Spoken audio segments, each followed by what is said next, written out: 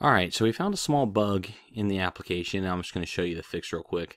Notice when you add a bank, it automatically takes the total funds from the bank before and adds those total funds. So let me just add a bank, AS, submit, and it's taken this total funds here and replicating it down.